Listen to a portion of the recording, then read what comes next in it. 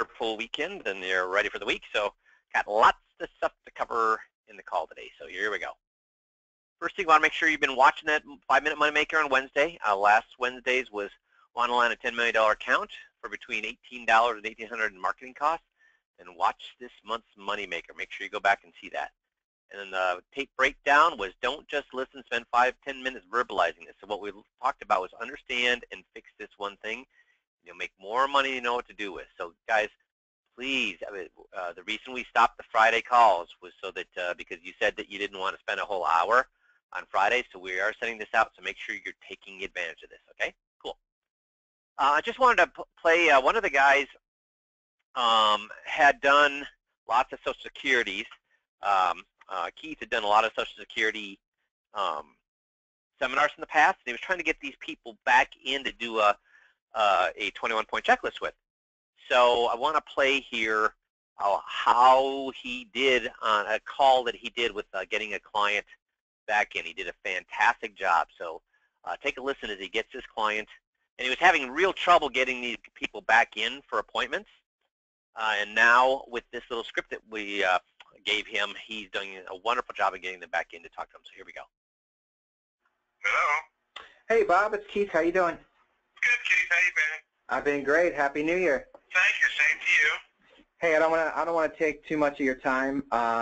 Just to let you know, the reason I was giving you a call was actually there was a big hiccup in the Social Security system. So you know, when you get back, I wanted to get together with you so we could actually do a quick Band-Aid on that, so it doesn't affect you.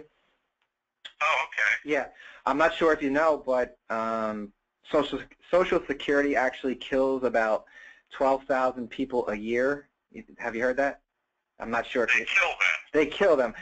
They don't actually kill them in actuality, but they somehow record them as deceased on the record? You got it. You got it. They somehow have them as being dead. So yeah. So guess what happens to your Social Security check? Good things or bad things? Bad things. It probably stops. Exactly. You got it. Yeah, so is that something you want to take care of, you know, when you get back right away, or you don't want to delay that, right? Oh, yeah. No.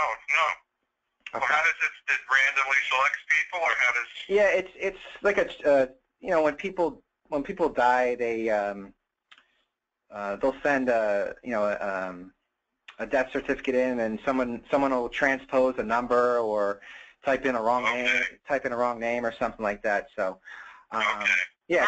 So it only takes us about a half an hour to get that fixed for you. So when are you getting back? So how do you do, guys? How about that? So he was having trouble getting people in, and then all of a sudden, boom, how much did this guy fight about coming in and taking care of this? Not at all. Just chop, chop. He's in to see him, and it's been working perfectly for all of his clients. So great job, Keith. And if you've done Social Security in the past, it's a great way to get people back in. And here's another thing is that Keith called me because he was having trouble getting people in.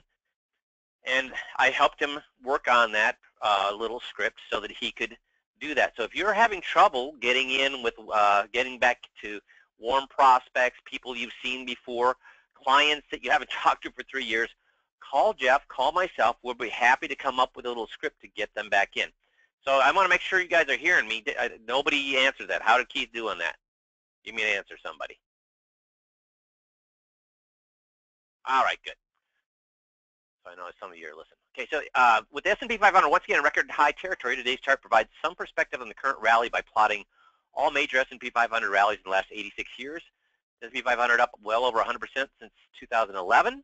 2011 correction resulted in a significant 19.4% decline. The current rally is above average in magnitude. So you can see we're now the second longest rally in history. So does that mean the market's going to go down tomorrow? No. What does it mean? And when you get into record territory, what does that mean?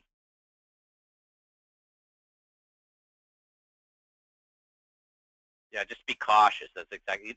Means that, you know what, we're at the beginning of this or at the end of this.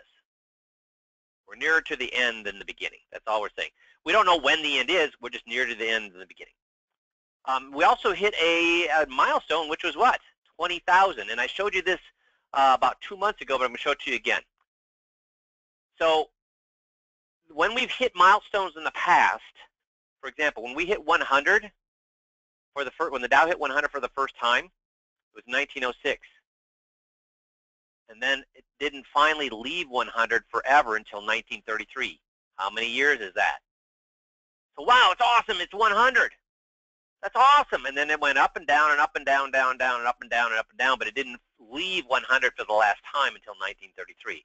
Hit 200 for the, I'm sorry, we don't have the initial one for that. So hit 1,000 for the first time in 1966, but it didn't leave 1,000 until 1982. Do you guys get what I mean when I say it didn't leave 1,000 until 1982? Can I get some yays or nays on that? So it hit 1,000, and then it went up and down and up and up and up and down, but it didn't finally clear 1,000 and leave it forever until 1982. How many years is that? 10,000. Well, it hit it at 1999 and didn't leave it for the last time, we hope for the last time, in 2010. So now we're at 20,000. And again, we hit 20,000. Does this chart bode well or not so well for us seeing unbridled growth going forward? Yeah, not so well.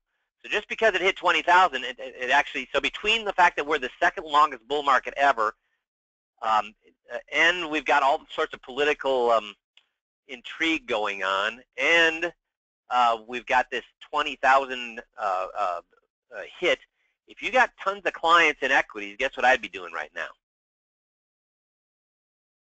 Because, Jeff, when do we have the most financial advisors come into the 5Q system in the last 16 years? Oh, I'd say 2008 was a big year. 2001 before that was a big year. Yeah. Yeah, was a big year before that. I mean, inevitably, when the market crashes, we have a ton of people that get interested because money managers have lost it. If you're working off a trail and the market goes down 40%, your income went down 40% too. And your clients went down more than 40%. Why, Jeff? Yeah, went down. Yeah, and your clients are mad and they want to leave, and the ones that stay or don't want to be in the market anymore. So yeah, it's. And there's nothing worse than when your income's going down and you're working harder than you've ever worked before because all your clients are calling you and are screaming at you. So guys, I am not anti-market. I'm anti lots of money in the market. For people who are retired, let's get a lot of answer to this. Again, what's our job for people who are pre-retired and retired? When I say pre-retired, within a couple of years retirement and retirement, what's our job for them? Protect their money, but we can't just protect their money because we could bury it under a big rock in the backyard. Maintain lifestyle, Bruce. That's right. We need to stay at about 3% rate of return, or not make it grow. Because if we make it grow, if that's all we're trying to do is make it grow, that's the mistake that most advisors make. Is I gotta make my clients' money grow. I gotta grow. Wrong. What do we need to do? Maintain their lifestyle.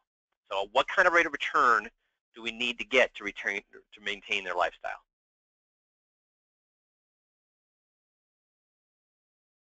Yeah, 3, 4, 5% at the most.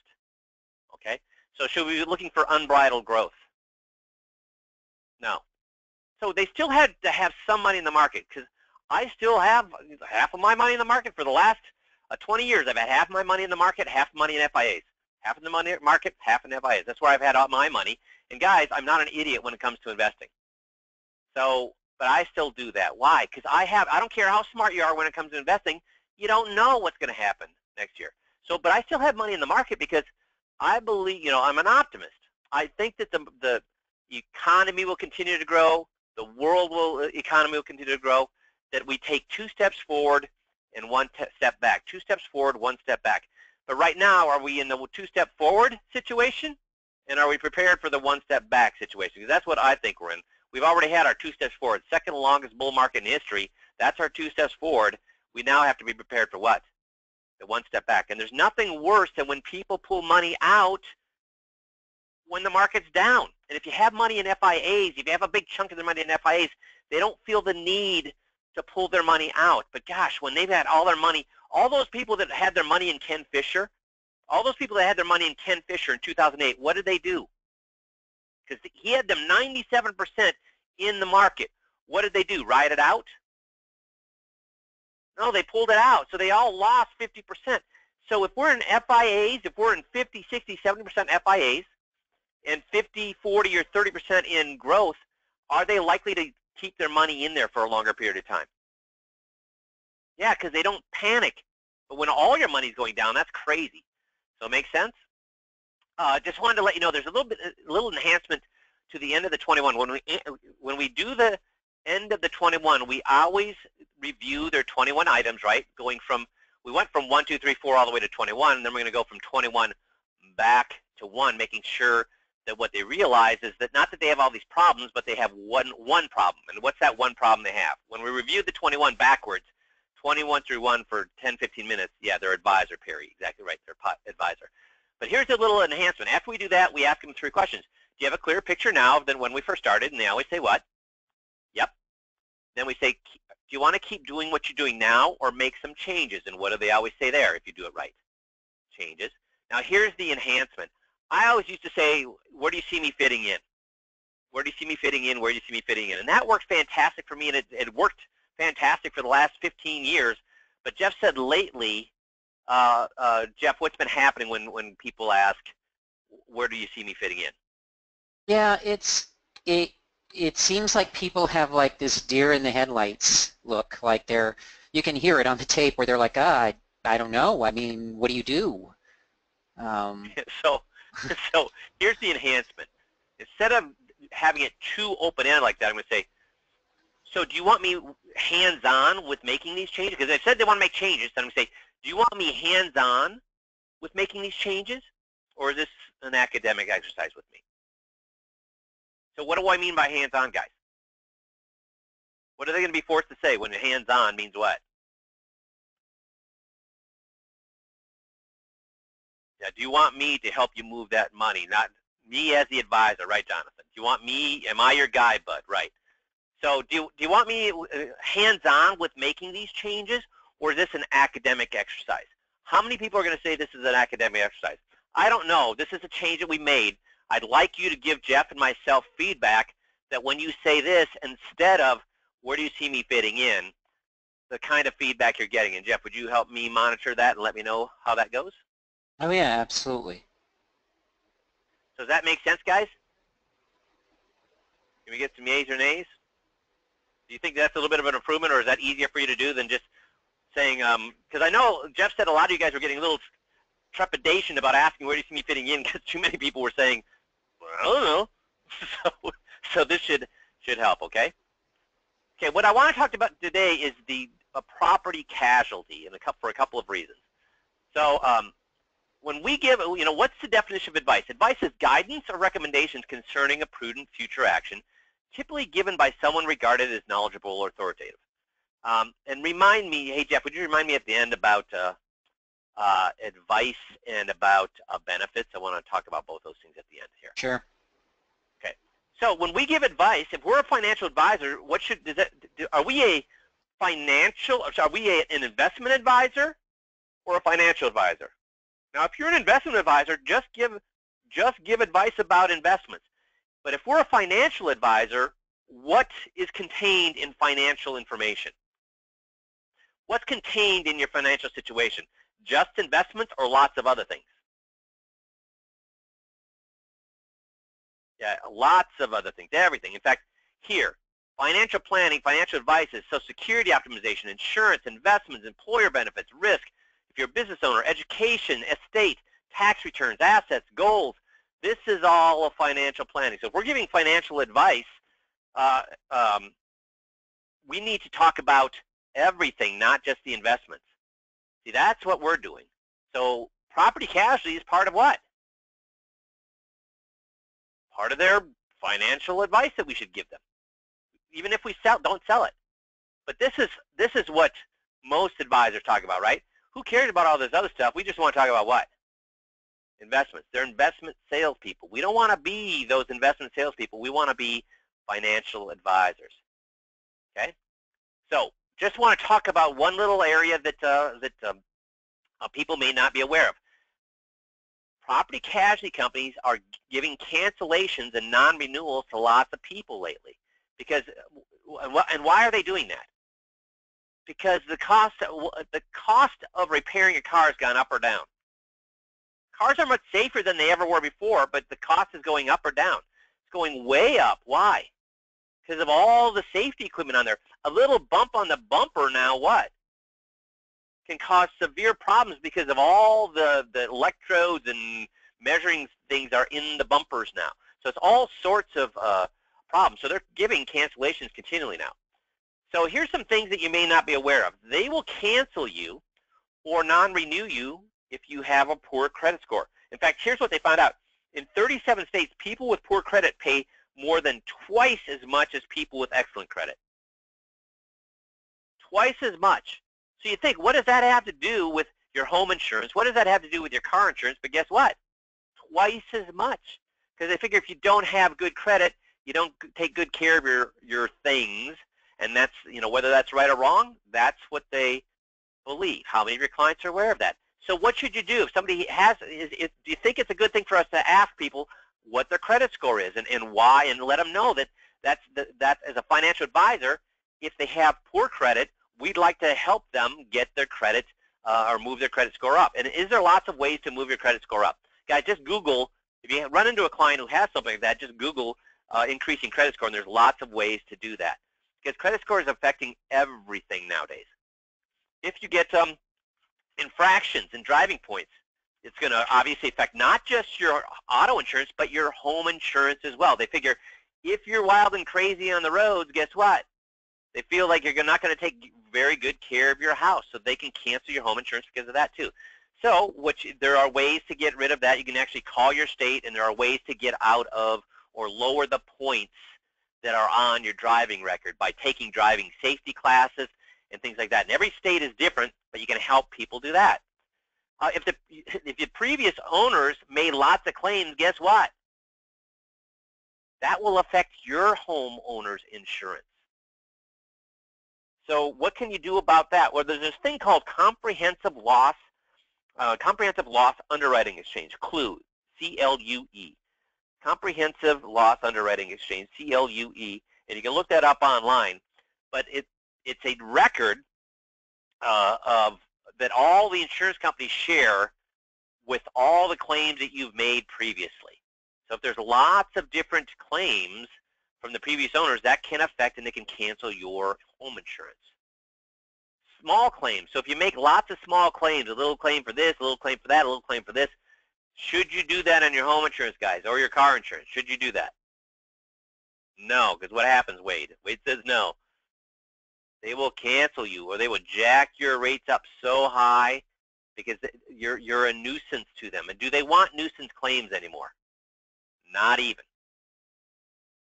So, sorry I annoyed you with my thirst for knowledge. And a lot of you guys know this, but I was surprised at how few people don't know this. Should you call your insurance company and ask them about whether you should file a claim for a particular thing or not?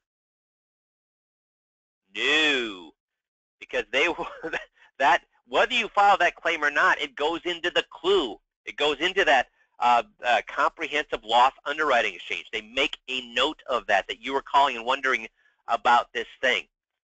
So if you want to call for a brother, and they said it's amazing. If you call, this is not for me, but it's for my mother. It's not for me. I know that this is kind of a joke when you say you make this it's not for me, but it's for my mother, or it's not for me, it's for my brother. But they're saying go ahead and do that, even though everybody knows you're talking about yourself. If you're saying it's for your mother or your brother, guess what? They will not enter. They will not enter it into the CLUE system.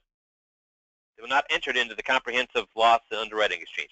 So because they don't know for sure whether you're lying or not. I know they're going to say, are you lying to me? Is this really for your mother or is this for you? So just go ahead and play the little game so they will not enter it into your home insurance. Make sense? Also, these insurance companies now are doing drive-by inspections. They're looking, is your gutter leaking? Is there a window that's cracked in your lawn? Is the lawn not taken care of, or the landscaping not taken care of? And it's causing them to jack people's rates. Okay? And here's a big thing. They see a trampoline in the yard, or they see a pit bull, or a Doberman Pinscher, or a Mastiff, or a Great Dane in your yard. Guess what? Many insurance policies now will not insure you if you have a trampoline. They will not insure you if you have, I think it's like 12 different breeds of dog. And if you read in the small print, how many people you think realize that in the small print it says trampolines negate their insurance? How many people you think know that? And how about people that buy a Doberman Pinscher or a German Shepherd? Do they even thought that's going to affect their home insurance? So these are things that you can help them out with, okay? But the main thing I want to talk to you about today, that's just a little thing. The only reason I show you those things is not because it's a huge issue you should cover with your clients, but to realize that home insurance is a huge thing. It's a huge thing, and we can use that as leverage with our clients.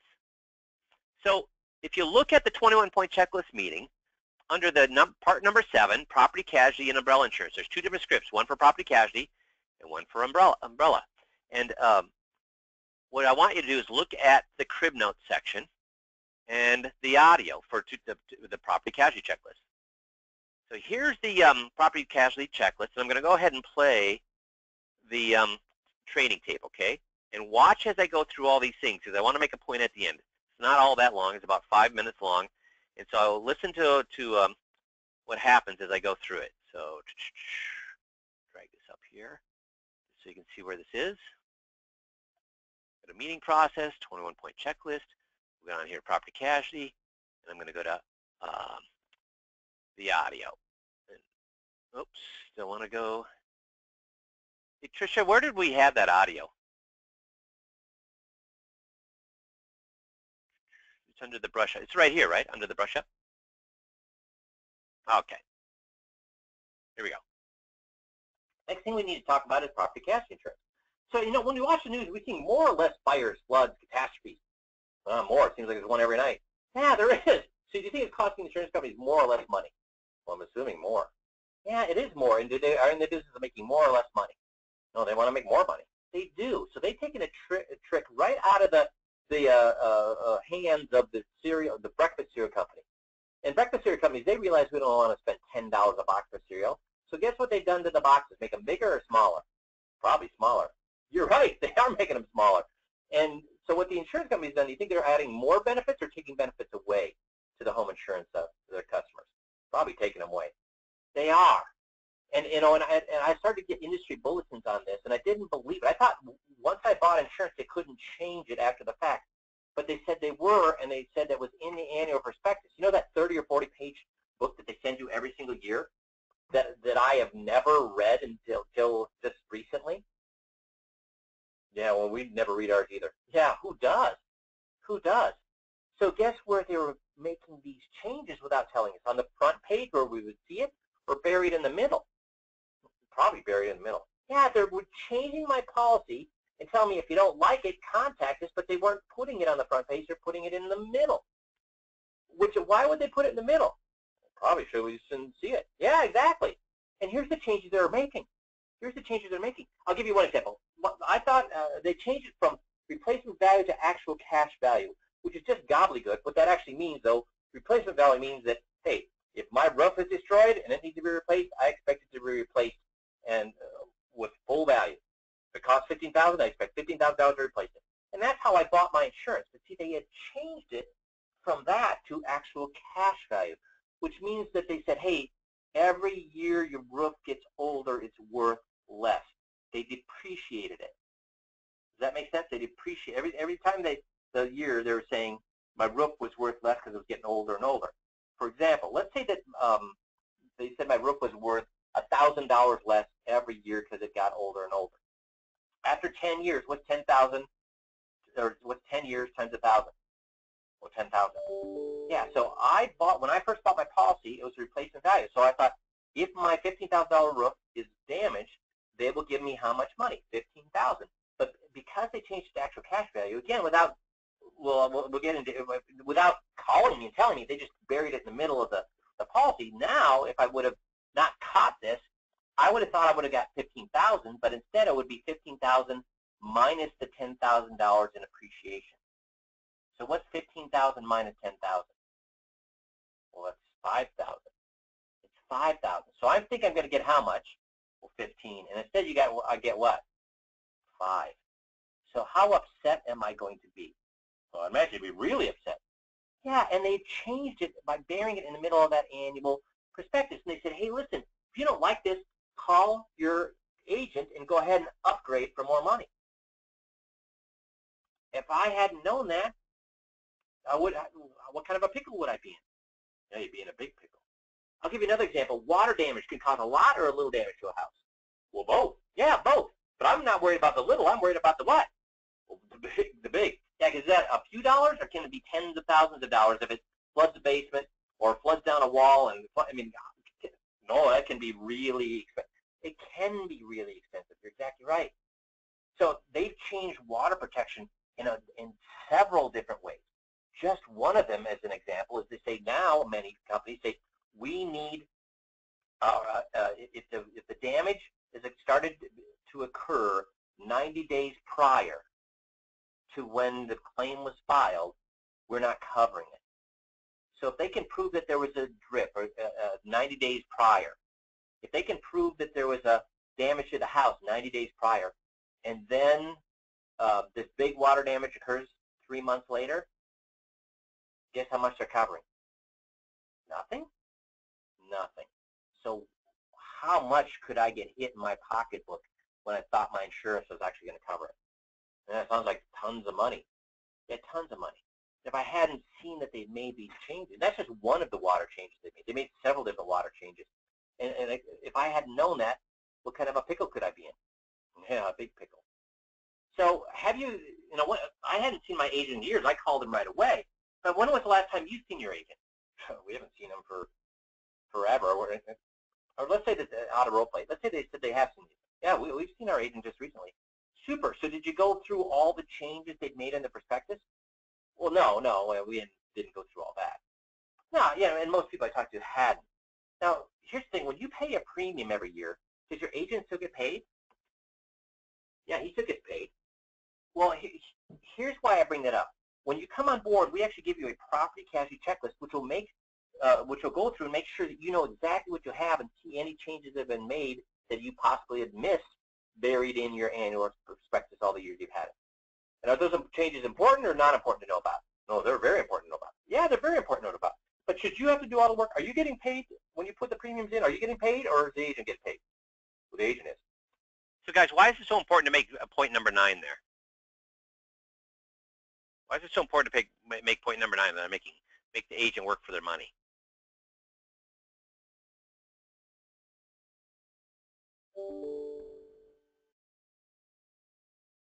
Checking out, we're paid. Well, not, I guess a little bit.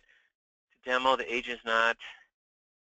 Ah, very good, Wade. So it's not another thing the client has to do. It's making it sound easy. The client doesn't have to do the work. Exactly right. Now, if all we do is go up to this point, all we've done is said it's a good idea. So a good idea isn't a bad thing to do, but a good idea doesn't really get us anywhere, because these people are living the lives. They're driving the cars they want. They're going out to eat when they want. They go on vacation when they want. So how much work will they do for a good idea? Well, that's one of the reasons we're saying, hey, bring this back to your guy. But as far as getting them to move their money, what have we accomplished is always given them as a good idea? Nothing, right. So you got to wind this up with number 10. So listen to how I will wind it up with number 10 here. So here we go. If you don't do number 10, all you're doing is looking like a good guy, which isn't a bad thing, but it's not going to get them to move the money. But we can actually leverage property casualty to get them to move the money. So let's listen to how we do that. Who should have to do the work of filling out this checklist? Well, he should. Yeah, he should. And then he'll give it back. So you don't even, when you come on board, we give you this checklist, you give it to him. You don't even have to do any work. He's going to do the work, fill this out, and then we can sit down, or you can sit down with him. Either way, to make sure you know exactly what's covered, exactly what changes have been made, and so there's big surprises or no surprises. So there's no surprises. Exactly. So again, you're going back to your home insurance agent. He's the one getting paid. I don't sell home insurance. I don't get paid. Why the heck did I just waste 7-8 minutes on this? Well, I don't think it's a waste. This is important stuff to know. Yeah, I think so too. So why do I spend time talking about this when I don't actually sell it? Well, because it's important. It is important. And if I call myself a financial advisor, is losing $10,000, $20,000, $30,000 because you didn't know how your home insurance was set up, would you classify that as part of your finances? Yeah, I'd say it's part of finances. Yeah, so if I'm a financial advisor, I darn well better make sure that your property casualty is good or not good. Well, yeah, that is good.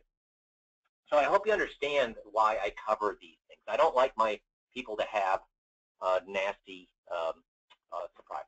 So the next, when you come aboard, we get the property casualty checklist. I can review it after your agent does. Okay, so what am I doing there, guys? What's the last step? What's number 10 all about? It's the same thing we do at the at the power of attorney, where I say, hey, what kind of an advisor would I be? Why am I even covering the power of attorney? I don't get paid to do that. What kind of advisor would I be? What kind of advisor would I be? So let's take a look at this. Where are we going to do that? If we look at the 21-point checklist, we're going to do that at the power of attorney. What kind of an advisor would I be if I didn't cover the power of attorney? Because do they look at the power of attorney as being something an advisor normally covers? No. So I'm saying, well, what kind of advisor would I be? So they start to think, wait a minute, that is something he should do. How about with identity theft? I do the same thing. What kind of advisor would I be if I didn't cover identity theft? Because how much could that hurt your finances? What kind of advisor would I be if I didn't cover property casualty? What kind of advisor would I be if I didn't cover umbrella liability insurance?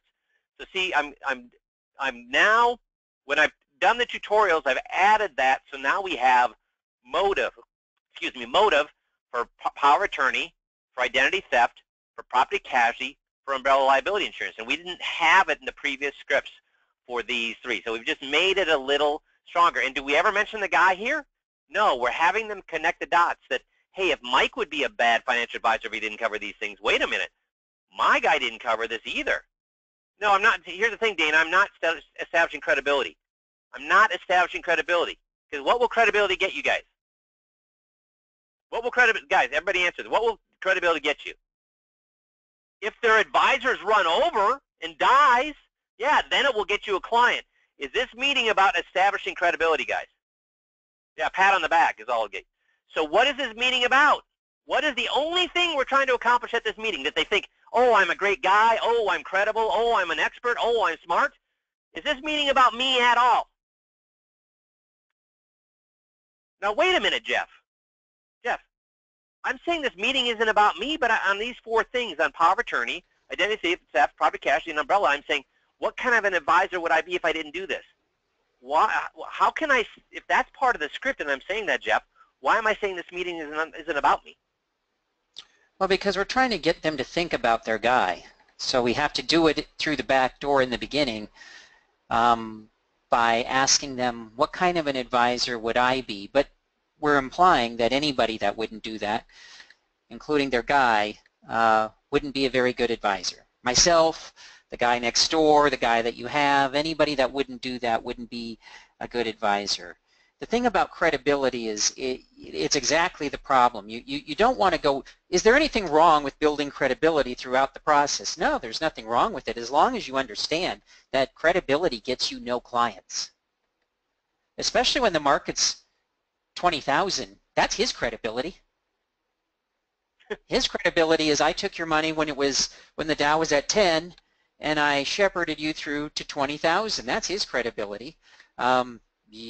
If you build credibility, all they're going to say is, hey, we got a guy that's credible right now, but if he ever stops being credible, he loses our money, well, we'll just come back to you then.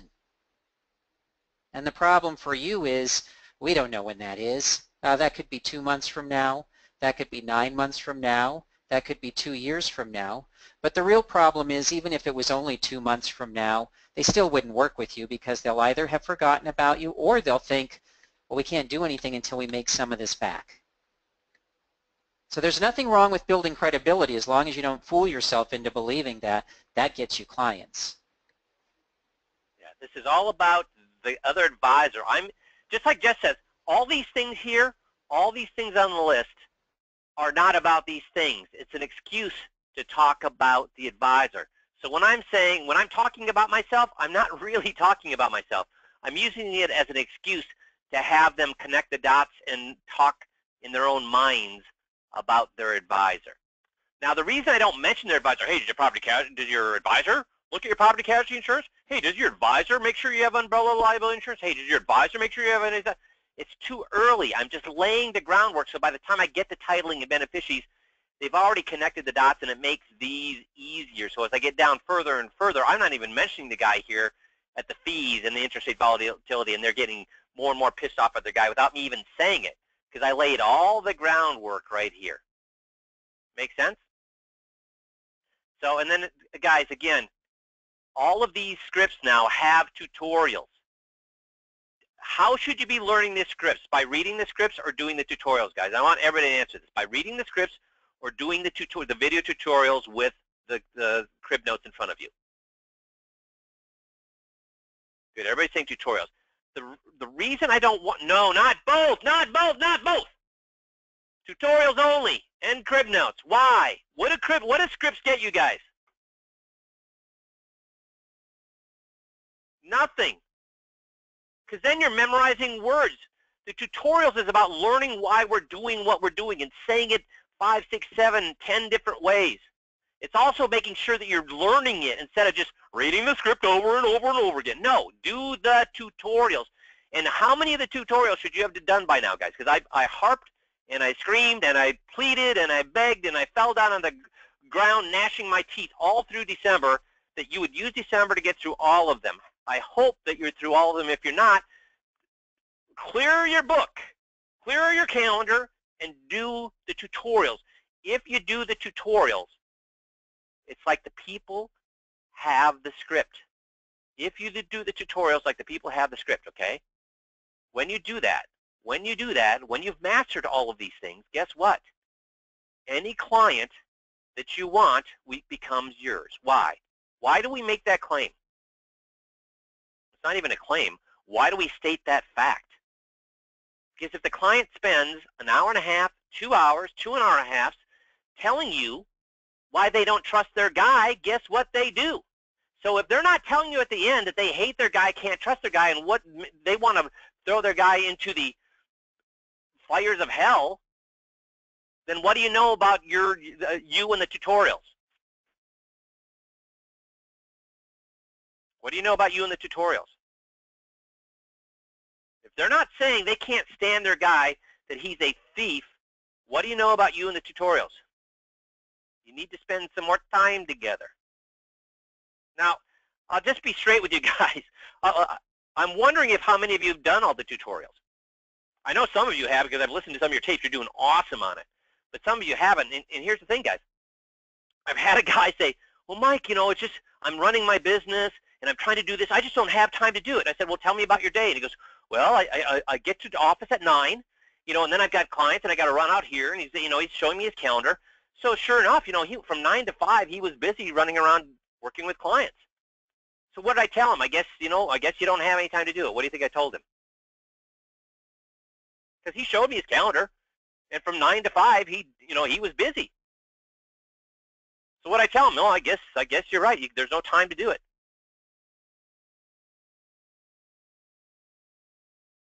Tom's got it.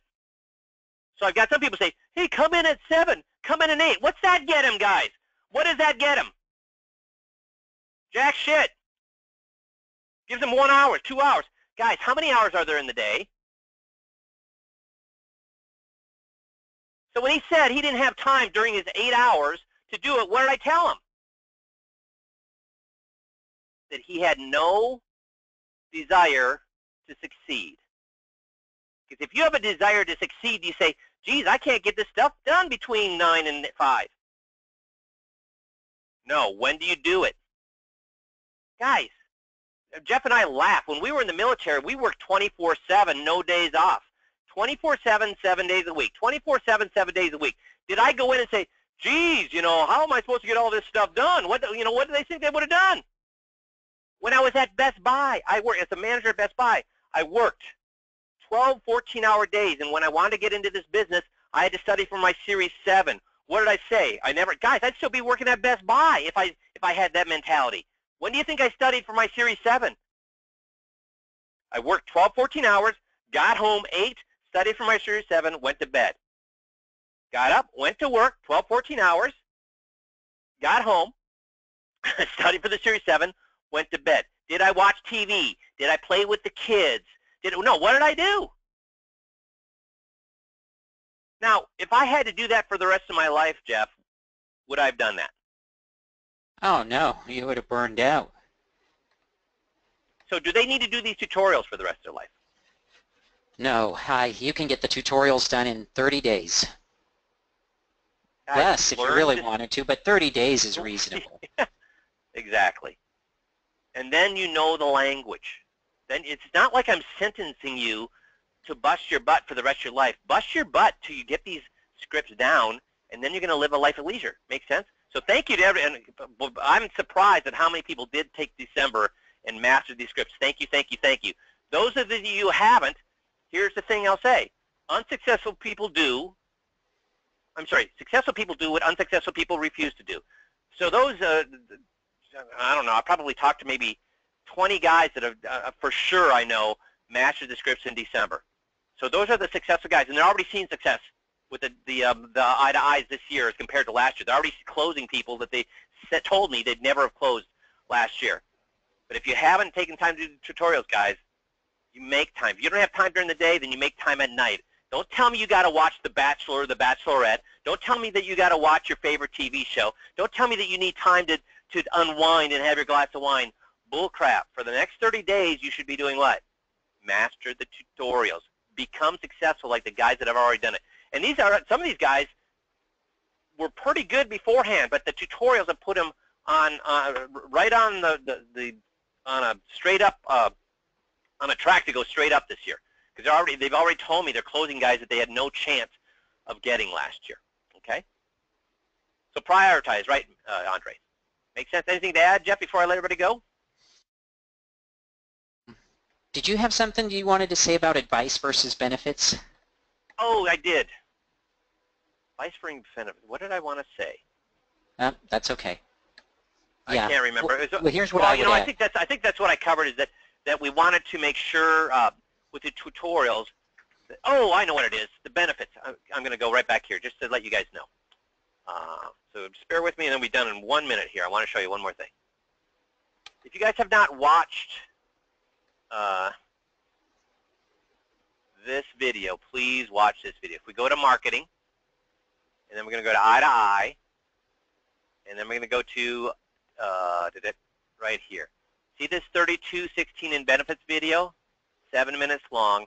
3216 in benefits video, 7 minutes long. Please, if you have not done that yet, please go there and read that, because in our mini elevator speech, in our marketing, we always talk about the $3,216 in benefits that we're able to find people on average. So if you're not familiar with what those are, go to this video so that you can understand what we're talking about, so you can be supremely confident when you're saying that. Make sense?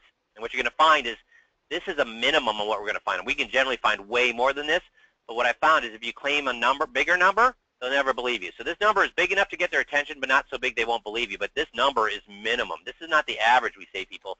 We save people way more than that. So please watch this video when you get a chance. Thanks, Jeff, for reminding me. Make sense?